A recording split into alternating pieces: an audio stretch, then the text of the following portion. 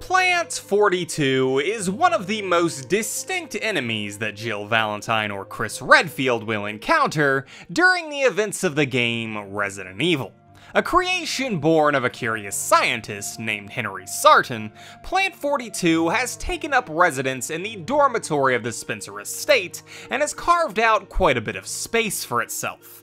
An absolute mammoth of a plant that feeds on the blood of those it captures, this monstrosity is one of the most deadly things that the members of S.T.A.R.S Alpha will encounter on their journey.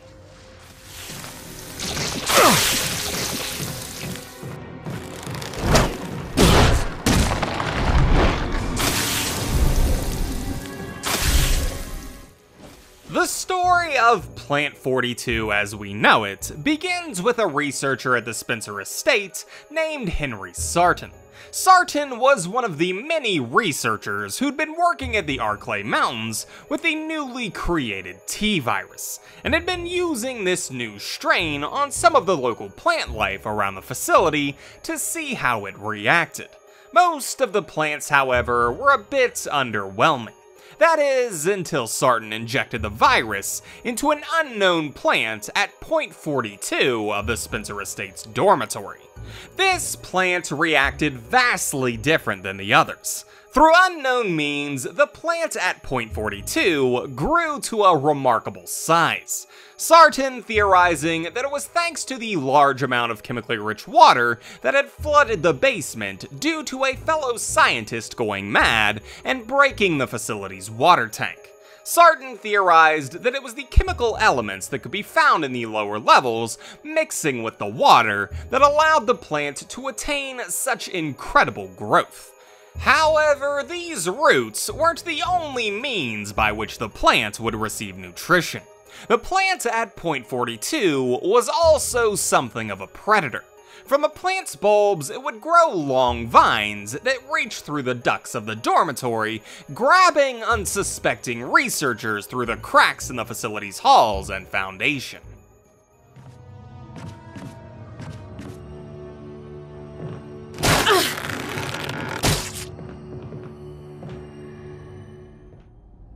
On the backs of these long vines were located many tiny suckers that, when wrapped around its prey, would suck the blood from its victims. Researchers in the dormitory would have several deadly run-ins with these long vines, and as the plant at point 42 began to rack up quite the body count, plans were made to destroy Sarton's fascinating little project. Sarton dubbed his unexpected killer Plant 42, a reference to where the large creature had been created, and with the help of his fellow researchers, began looking for a way to stop it. This research would lead the scientists to find a chemical compound that would combat the cellular characteristics of Plant 42 and destroy it. This compound was known as UMB-20, but researchers dubbed it as v-jolt, and theorized that if it was applied to the roots of the plant, the entire thing would be dead in a matter of seconds. Unfortunately, these researchers would never get to enact their plans with this compound.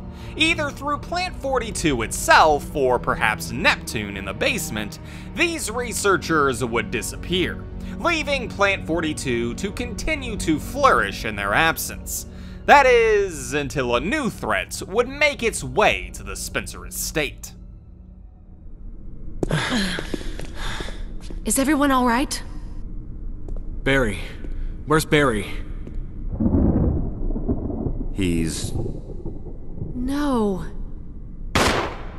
What was that? By the time the members of S.T.A.R.S Alpha Team have arrived on the scene, Plant 42 has already taken over a bulk of the dormitory, its vines infecting every square inch of the location and putting up quite the resistance against Chris and Jill. Having blocked off the main doors to where it's located, the S.T.A.R.S team members have to find alternative means to even reach the deadly plant. Chris opts to take the physical approach to dealing with Plant 42, rushing in head first and attacking when the plant opens up and shows its vulnerable core. Jill, on the other hand, approaches with much more tact. Finding the notes left behind from the researchers, she takes a much more clever strategy, mixing the chemicals to create v-jolt and administering it to the root of the plant, weakening it substantially. Plant 42 is one of the most interesting creations to come out of the Arklay Mountains. Born from the curiosity of a researcher who never thought of the consequences, Plant 42 would go on to presumably cause the death of its very creator. Its pure instinct to thrive being all that it knows, because unlike the other creatures, it's just a plant. And what this plant may lack in mobility, it more than makes up for with its size and tact. What the hell is this thing? Barry! Jill! Ah!